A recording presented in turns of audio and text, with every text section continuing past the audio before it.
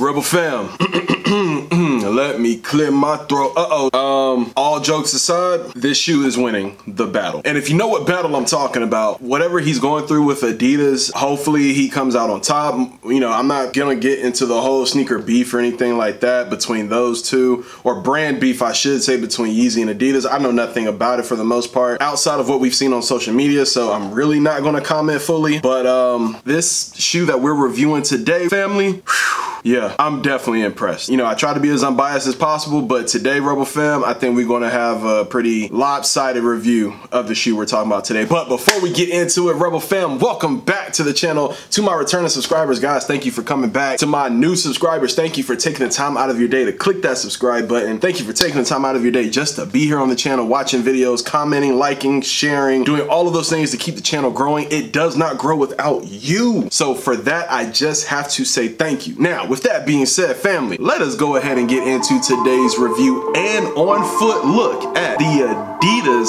AdiFom Q in its white colorway.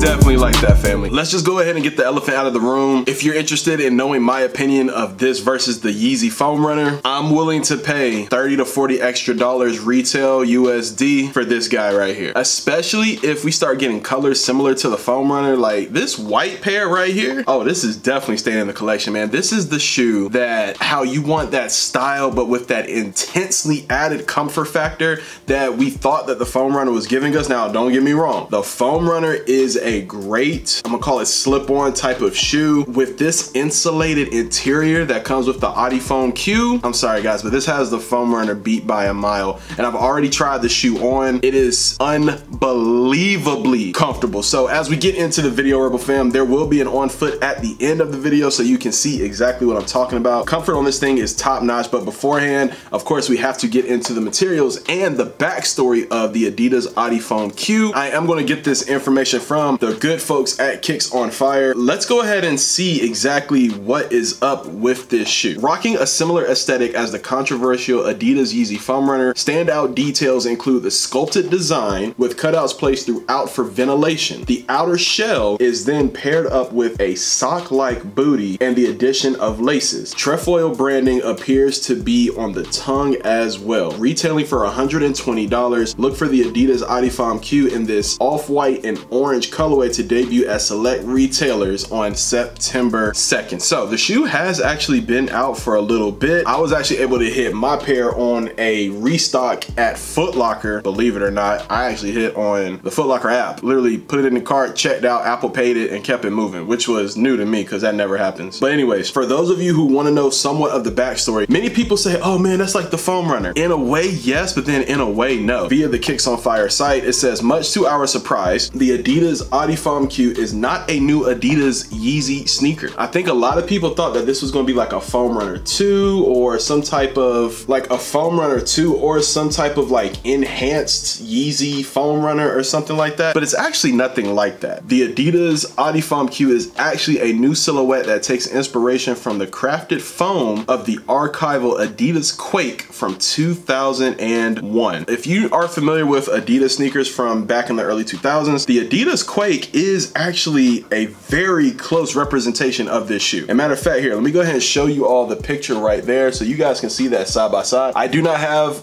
a Quake 2001 to show you, so we're gonna go with this picture right here. All right, but yeah, Rebel fam, so you can see it right there. The resemblance is pretty uncanny if we're getting real with it. But yeah, so look, I'm gonna be honest with you, that is the inspiration behind this shoe according to Kicks on Fire. Fam, if I'm being very real with everyone out there behind this camera lens, I don't care what inspired this shoe. It's fire, it's dope, it's different, and it is so comfortable, family. When we're talking about that foam shell compared to the Yeezy Foam Runner, if we're being very truthful about this, this foam is a lot thicker. And then of course, just to add the icing on the cake, that factor, we do have an insulated interior that fits your foot like a glove. Yes, and then you add laces to it, so you actually do not have to worry about this shoe slipping and moving around. With my foam runner that I have, sometimes it'll ride up on the back a little bit. This, not so much, because we have this padded booty on the inside right here. So you guys can actually see, it actually comes with that padding to secure the back of your ankle and make your foot just feel really good. Actually, now that I'm looking at it, the entire top area of this is insulated. So the ankle has padding, the top of the tongue has padding, and you can just feel how soft it is, Rebel Fam. And then of course, that Adi Plus technology that is in the sole of the shoe, similar to the Quake 2001, that is what makes this shoe unique. Now, yes, for whatever reason, yes, you can actually take this out and you actually can just rock the shell if that's what you want to do, because the comfort factor on this thing, family, is just flat out of this world. Now, with regards to sizing, man, go true to size. You don't have to go a full size up or a half size up like you have to do on a foam runner. You don't have to go a half size down as if this shoe was too big for your foot. Honestly, it's actually pretty spot on. This is a size 12. I wear a size 12 with a wide foot, and this shoe fits my foot so daggone good, y'all. I'm trying to tell you, get your hands on this shoe while you can. I think on the aftermarket right now, I think this shoe is going a little above retail, right around that 155 to 175 range. So if you can, if you're not able to get it at retail, I would be willing to pay 200 bucks for this shoe. I'm not paying $200 for a foam runner, just gonna keep it honest, but I will pay 200 for this AdiFOM Q right here. Just, it's honestly just that daggone good, fam. Adidas branding comes all over the shoe. You do have it right there on that back heel area. You do have that Adi Plus branding right there. Another Adidas logo is visible right there on the bottom of the shoe. I do love the hints of cream that come on the bottom right there, family, so you all can see that. Nonetheless, just a dope sneaker all the way around. Adidas orange branding right there on the interior, and it does say on the inner sole, Adidas made with Parley Ocean plastic. In plastic waste, the brand with the 3 stripes. So now we know what this is made of. Not necessarily foam. Ocean, Parley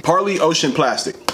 That is what we get right here, all right? And then we got a set of laces as well. And this is the pair right here, family. So look, y'all let me know what you think about the AdiFOM Q, man. Is this a shoe for you? Did you pass on it? Actually, not even pass on it. Were you able to get it? I was lucky enough to hit on a Foot Locker restock for these. I have been wanting these since I saw them. A lot of the sneaker stores that I frequent in Washington, D.C., none of them got them in. So I guess Adidas is trying their luck at the whole build the hype, make it limited type of thing with regards to some of their more baseline products like this. As far as the box goes, family, it comes in a blue and white 3 stripes, the brand with the 3 stripes box. Big Adidas logo branding right there on the side, small Adidas logo branding right there on the lid, and on the other side we do have the tag right there, size 12. Tag does read AdiFOM Q, style code is GY4455, off-white and aluminum. I don't have to read the color, but you guys can see the little hints of orange right there as well. All in all, I don't want to say it's better than the foam runner, because the foam runner literally changed the game on how we look at comfort wear for your feet. To be honest, the Yeezy Slide also did as well, but man, I think this might take the cake. Now, granted, for me, rocking this shoe will definitely be something for next summer. I don't really see myself wearing this in the fall, but those really chill summer kickbacks, those nice nights out where you just want to be chill, like a sweatpants, sweatsuit type of thing, this is your shoe right here, Rebel Fam. Y'all go ahead and cop up. Don't let me talk your head off. Enjoy the on foot that is at the end of the video. It is your guy, Mac the Rebel. It is the Adidas AdiFOM Q in its off-white and aluminum colorway. Enjoy the on foot, family. I love you, and I'll see you in the next one. And we out. Peace.